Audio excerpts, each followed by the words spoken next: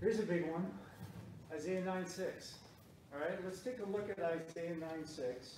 Again, what I love about the book of Isaiah, we talked about it, the Dead Sea Scrolls. We know this is the way the verse goes because when they discovered it, dated to 250 BC, it's the same words. What you have in your Bible matches this. So Isaiah 9:6 says, "Unto us a child is born, unto us a son is given, the government will be on his shoulder, and his name will be called Wonderful, Counselor, Mighty God, Everlasting Father, Prince of Peace." All right, so we just went through Isaiah 7. Now it's getting into Isaiah 9. The chapter 9 starts with, oh, by the way, this light of the world will come out of Galilee. And then just a few verses later, it describes who this person will be. And this is a description. So you got, unto us a child is born, unto us a son is given, and the government will be upon his shoulder, and his name will be called Wonderful Counselor, Mighty God, Everlasting Father, Prince of Peace. That's Peleos. That's a Hebrew name for God. And God is called a wonder. When you read in Judges 13:18, it says, "Why do you ask my name, seeing it is Pele, a wonder?" He calls himself a name that refers to mystery. Right? So you have here this miraculous virgin-born child actually is Peleos, God himself.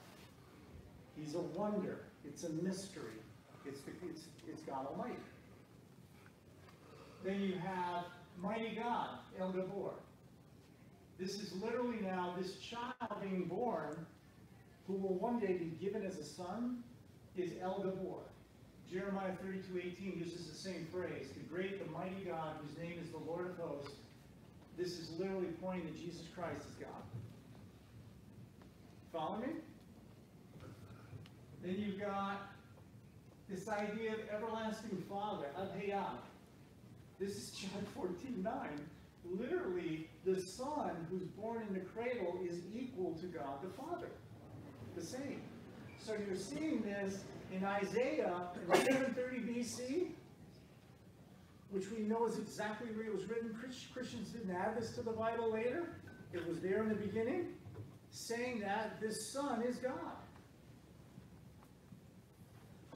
Prince of Peace is my favorite one. This means in the Hebrew, Sar Shalom. This is about this one called the general. So the word in the Hebrew for Prince of Peace is like the general who oversees. He's the one who oversees your confidence you have in your hearts by restoring peace between yourself and the Father through the cross. You ever think of the difference between peace of God and peace with God? If someone were to say to you, you have the peace of God, what would you think of? Right, right. He lives in you. What about peace with God? That implies you can have peace, not peace with God. So it implies. How does someone have peace with God? There's been a truce, a treaty. Romans 5:1. Having been justified by faith, we have peace with God through the Lord Jesus Christ. The Father, Psalm 89:14, his throne is on a foundation of justice and righteousness, right? So what happens is, in order for him to justify you, to say that you are just in his sight, his justice has to be satisfied. He satisfies his justice on the cross, and that's why the veil's torn in two. And that's why Jesus says it's finished. The Father is satisfied that his justice has been taken care of. He's still not satisfied with you as an individual. Right? Everything that's necessary now for him to be at peace, that justice has been done, was accomplished on the cross. Now he's like, finally. That's why when you hear in the story of the rich man and Lazarus, and you have this thing called Abraham's bosom, and you have separation there, no one can be in the presence of God the Father until the Son dies on the cross. Because justice hasn't been completely fulfilled.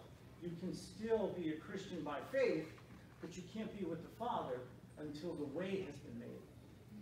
So now, with peace with God is Romans 5:1.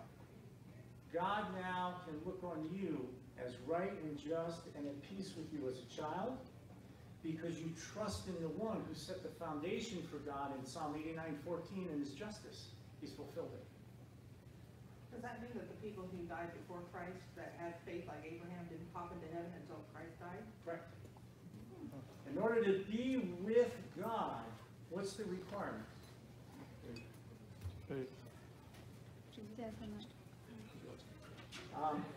A payment has to be made. In order to be physically with God the Father, the payment has to be made that satisfies his holiness. Right? When Jesus shows up, when he's in John 1:29, when it says, "Behold the Lamb of God who takes away the sins of the world." So in other words, he hasn't taken them away yet. It hasn't happened yet. The way it happens is him on the cross, and the blood pays for all sin.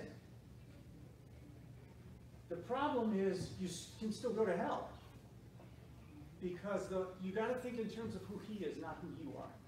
The Father is sitting there going, I am at enmity with people. There's a tension here. You people all suck. You people are horrible. You can't be in my presence.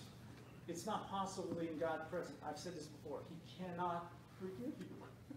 I keep saying this. He can't until his Son. The minute his Son achieves on the cross the only means of forgiveness, the Father says, now the veil tears in two. Guess what? You are now able to access me. But until then, nope. That's who the Father is. His perfection. Does this make sense? It's a big deal, right? So this is what's going on here. He accomplishes this. One of the, I know I got to end. We'll end on this. Isaiah 32:17. These are these little verses that just kill me. They're so, for me, they're so special because I see what he's saying. Who's got Isaiah 32:17? Anybody have it?